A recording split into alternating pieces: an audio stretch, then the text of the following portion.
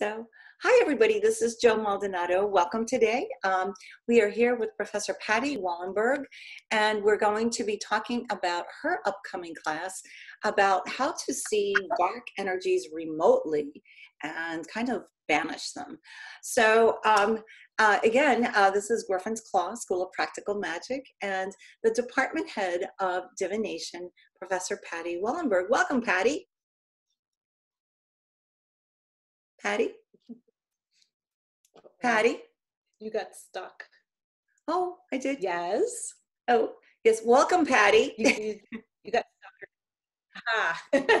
Here we go. Welcome to yet another exciting bit of Zoom. Maybe I should have done some clearing on the Zoom today. Yeah. And you know what? We're having storm issues here too. So okay. We'll see what happened. That's probably what happened with my internet connection.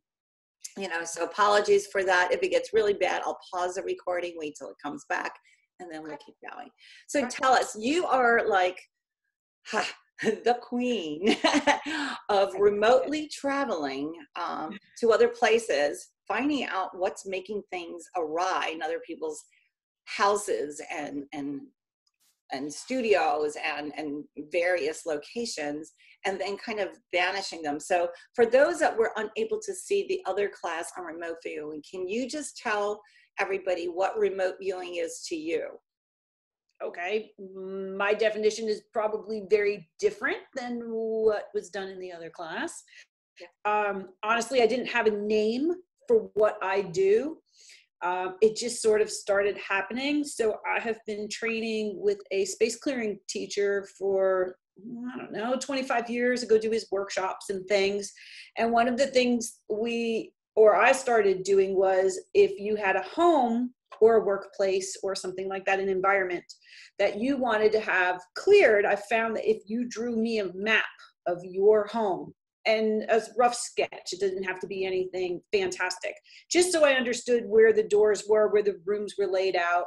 I then go in and I start from the street. Even if you don't draw those things for me, everybody has a street, everybody has a driveway, a sidewalk, front door. So I actually kind of walk your house like I am walking into your front door. And then I also use a pendulum. It helps keep me out of my head. And it also allows me to ask a lot of questions when I'm working. And what I end up doing for people is getting rid of negative energies, patternings that show up in houses, and I don't even need to go in them. A lot of times I just clear and I'll work and I'll say, okay, I'm standing in your kitchen. Let's release all the energies out of your kitchen. Sometimes I see stuff. Sometimes I don't. Sometimes I might tell you, clean up your kitchen, because your kitchen makes you fight because you have clutter everywhere, which they don't like, but it does. Sometimes I may catch a piece of artwork. I may catch boundaries, barriers. I might pick up electromagnetics, say you have power lines or something. Sometimes I'll feel that kind of stuff as I'm walking around your property, but I sort of pretend that I'm there just using a simple sketch of what you've drawn on your house. Right. And I remember one of the first times that, I know we talked about it, one of the first times that I realized how really good you are at this. I was having issues with my dogs in my office, and there was a lot of fighting going on. And you said to me, there's probably something in the office, that's making them a little bit awry.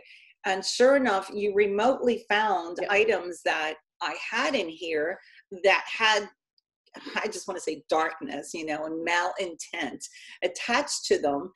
But you found them. It was very specific. It was under the printer. There was a drawer. Inside the drawer, there's a box. Inside the box, there is blah, and there it was. And I'm thinking, God, I don't even remember having that item, yet you were instinctively drawn to it. So I know there's a couple different things that I have here that people might say, well, and you mentioned patterning, that might be in the way of having a nice, peaceful life. So for example, a pet that refuses to enter a room or a space in your house. And in my case, my pets that were fighting. So do you tap into the animals, or do you just go right to your location in that room? I will normally look for the energy within the rooms. I don't necessarily want to know a lot of the details about your house. I prefer you don't tell me. Right. I prefer to kind of come in and do my own work and then verify it with you when I'm done. So then you can kind of tell.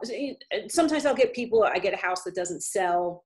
I get renters that come in and out every 6 months maybe, and then all of a sudden they've got a new one and they kind of leave the same kind of way. They just pack up one night and they're like, we're out of here. And so I'm not necessarily I wouldn't say I'm not interested, but it makes my job harder the more I know.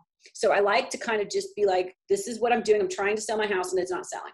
Or I'm having problems with renters. Or, okay, you're having problems with your animals, but I don't want to know what room. I kind of like to wander around your house remotely and then come back to you and go, these are the things that I found. And then your floor map that I ask you to give to me helps me tell you where in your room that object is. Sometimes, like for Joe, I did hers because I had been in her house before.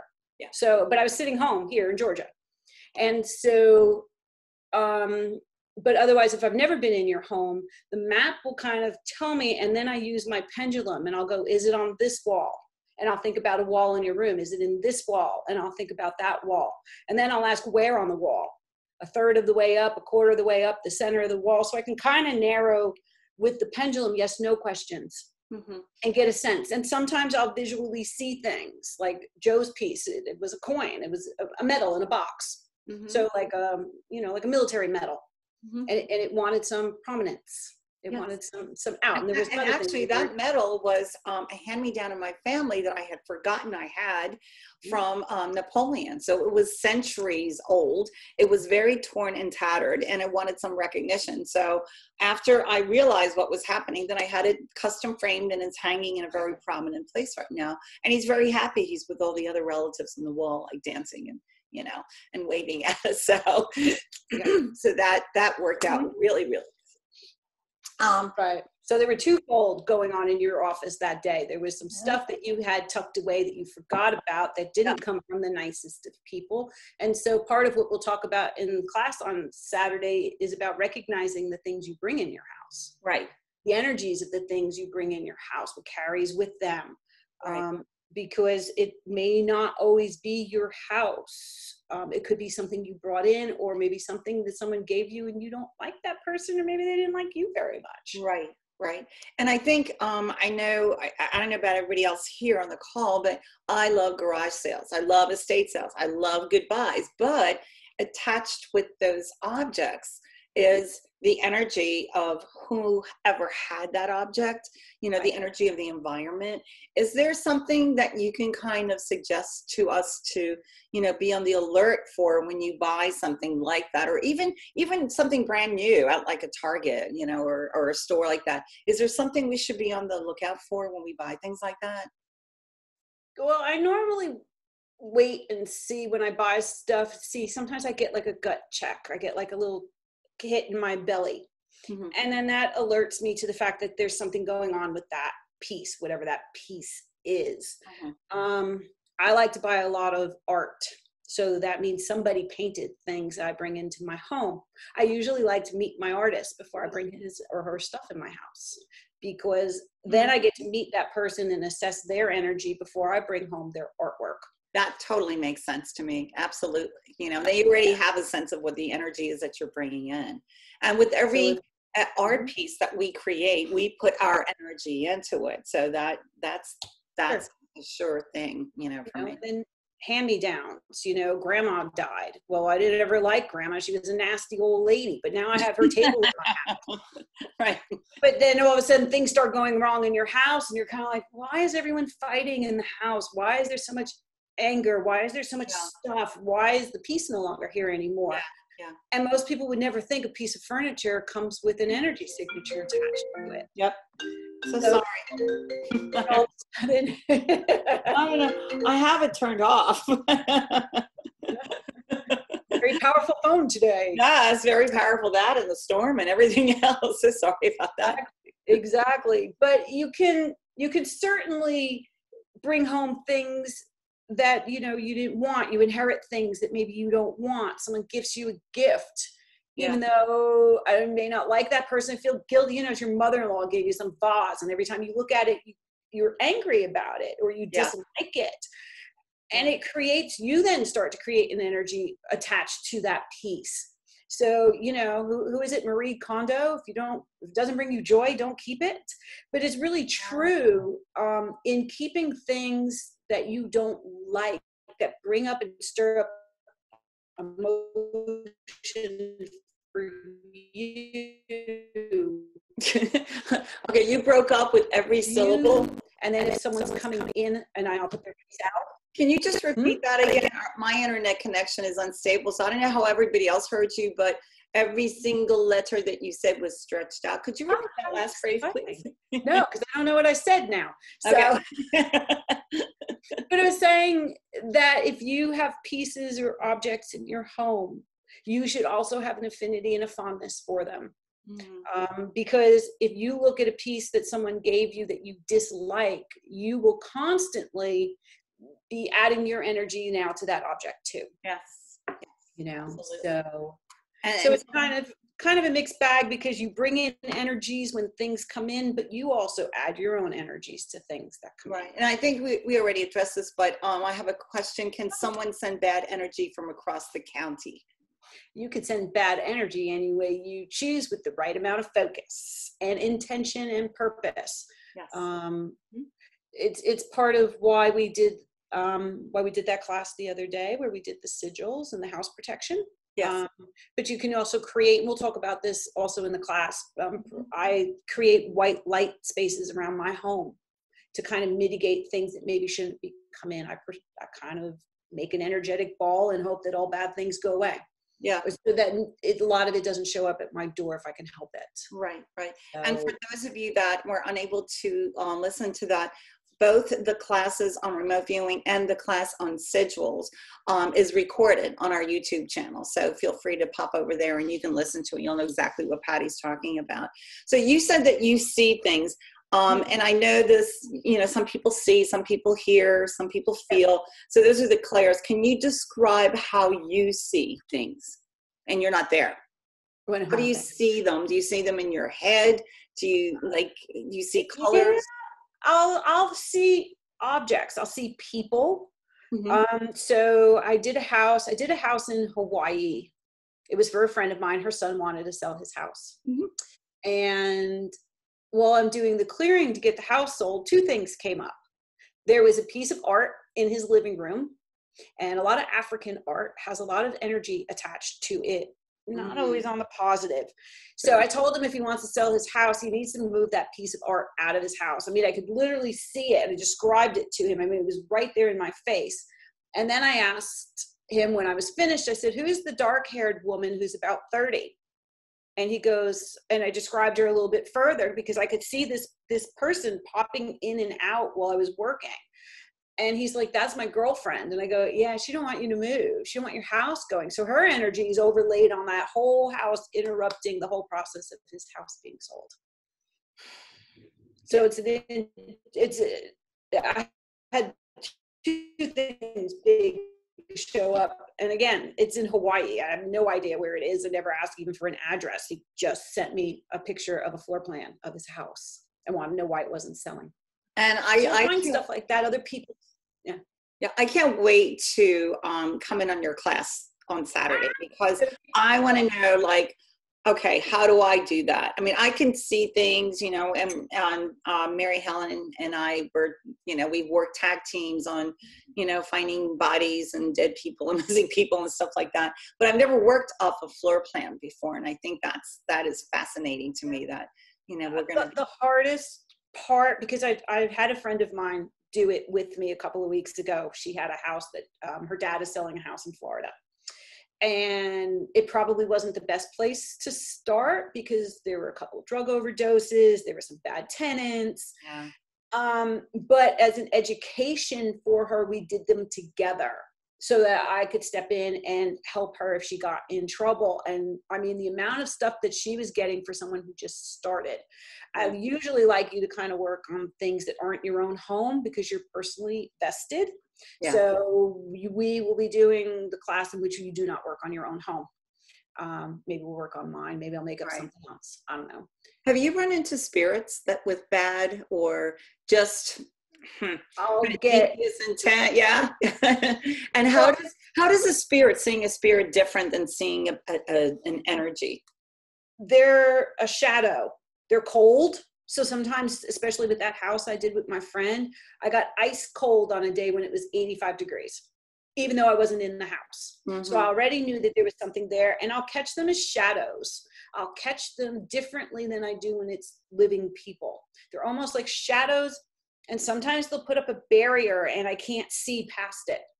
And I'll be like, oh, you're interesting. What are you creating? And what don't you want me to see? And then I Mm. start pushing at it and pushing at it and telling it that I want in and I want to see. So I'm somewhat kind of Jersey when I do my house clearings too, where I won't allow them to tell me no. And I will also banish them. I will tell them they're no longer wanted here. They need to move on. And how do you banish them? How do you banish a spirit? What do you, or I, bad energy? I just tell it. You just You tell know, I it. kind of speak it, I send it some white light, and I ask it to move. And a lot of times I'll use my hand and I'm like, this, you need to go. So it's a physical that will travel also. Mm-hmm. I don't always have to do that. It's rare. I don't come across those super often. And I usually get more of that kind of information when I do it in person. It's rare I get that much information on a floor plan, but sometimes I do if it's particularly strong. That house was very strong. I wish you were here when we bought our house, because we had a spirit would not budge. It took me a year to get him to go, and he pops in every once in a while, but now he's friendly. He's fine. But I was like, boy, if I had Patty that back then when we bought this house, she would have cleared him and move on, dude. Get on your motorcycle and go. Get it on. And sometimes, if I don't find that they're an issue or a problem, I don't care that they stay. But things that bring about, drug overdosing and death, and sometimes those contribute to emotions that catalyst throughout the rest of the house. Right. So you have to watch that kind of stuff. And then we also look for, like I said earlier, we look for patterns. So if you're buying a house and the last 3 owners got divorced and you're newlywed, you should call me. Yeah.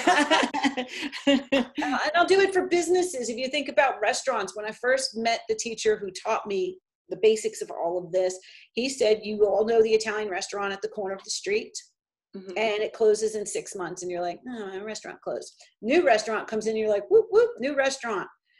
6 months later, it closes. Yep. And so there's this inherent energy signature now happening in that building. Yeah. Where the failure is almost to the day of 6 months. Divorces are constantly happening through the same house. Your marriage could be solid and rock solid, but there's an undercurrent of energy that almost nobody is aware of. Yeah. And that's the biggest thing, is most of us aren't even aware of the energy that shows up in our homes. We just go home. Why am I so tired in my home? Why don't I sleep at night? Why am I up? Why does the dog stand in the middle of the room and growl?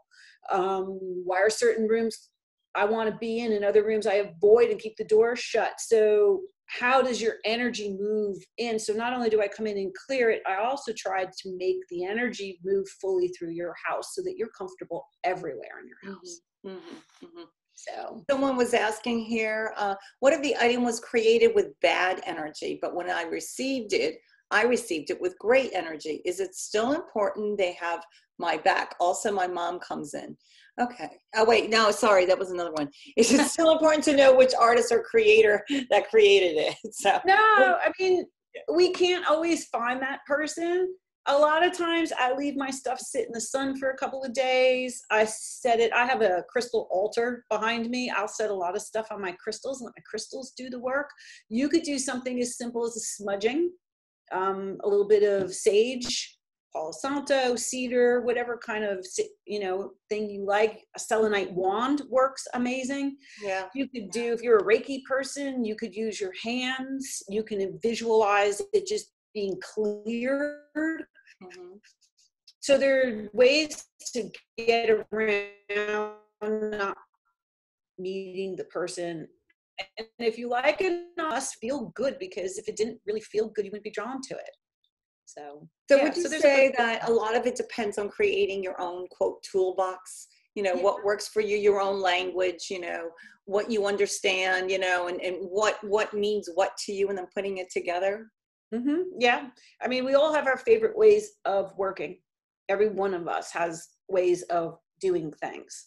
Um, Everybody will do something different.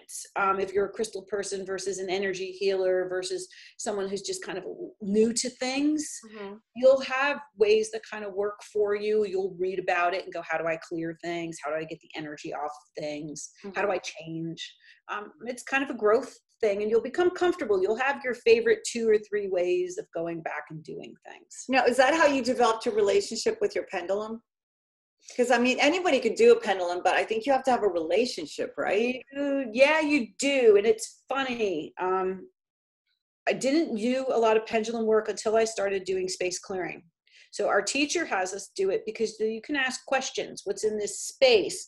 How long has it been in this space? Have I cleared this space? And we use dowsing rods too in person to show you the flow of space. So I need to do that in a house on a map without dowsing rods. So I've become very comfortable with my pendulum with yes, no's, and fast answers. Have I cleared all this? Is there more here to do in this room? Did I catch everything? Is there something over here? Where in this room is something blocking us? So it's a constant dialogue. Yeah. And it takes practice. It takes a lot of practice. You're not going to get it in the first try. I've been working with the same pendulum for 25 years. I have my particular favorite one I like when I do clearing work, when I need clear messages. You need to be clear. You know, you need to ground, you need to relax, and you need to just practice. You need to work with it. I just bought a book. It's in my living room, but I'll bring it to class on Saturday. And it's like 50 different ways to use your pen, do those sorts of things. But, you know, you just want to keep practicing. You want to keep using it every day. You want to start off really basic and really simple. And then you just keep working. And my pendulum also is a time holder for me.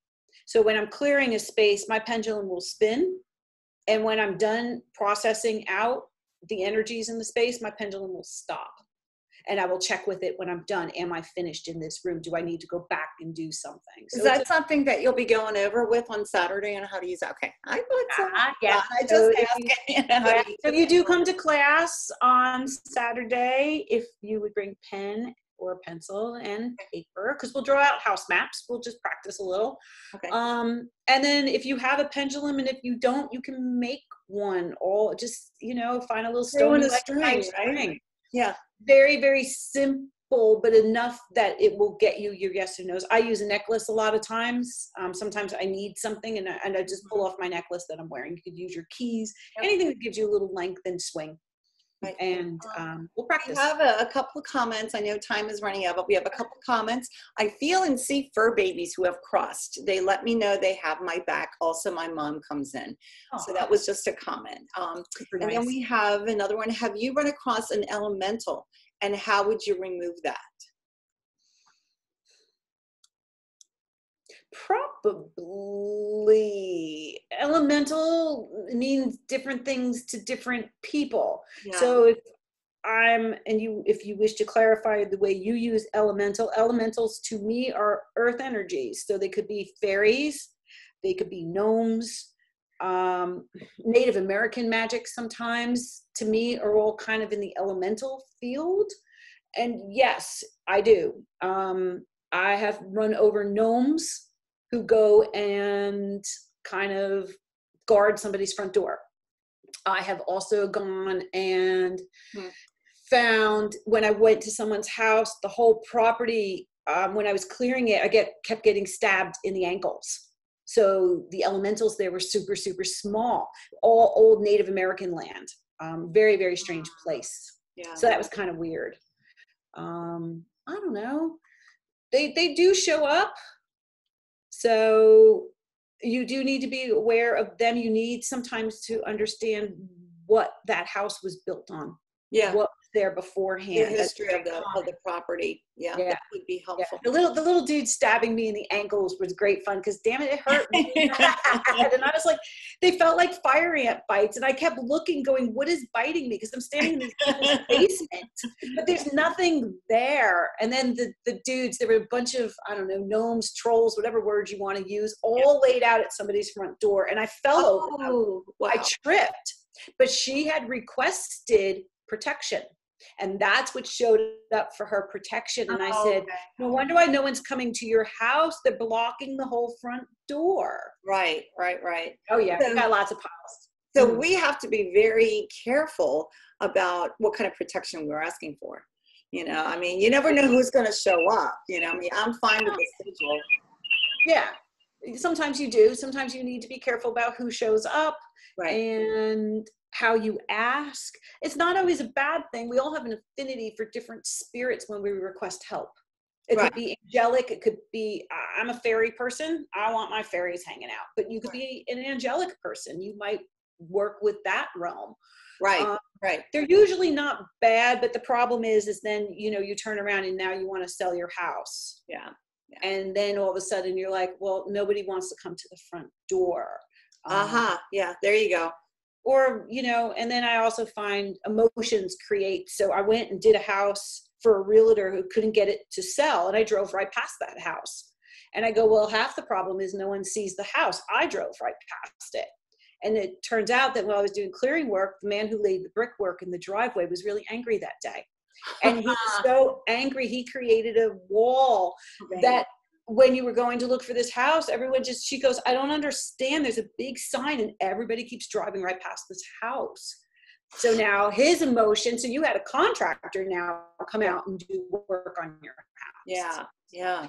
That's so now you've introduced another energy into your home. Yeah. So someone says, I use kind Florida. of interesting.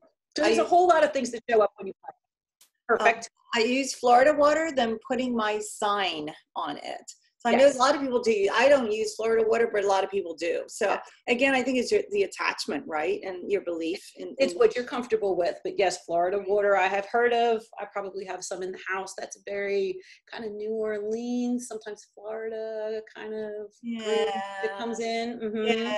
So I find it a lot in New Orleans and those type of belief systems in that out of there. Absolutely. But of course it works. You have to believe it works too. I mean, I could use a pen and just be like, oh, this clears everything. Yes. If I believe it well enough, it will. Yes.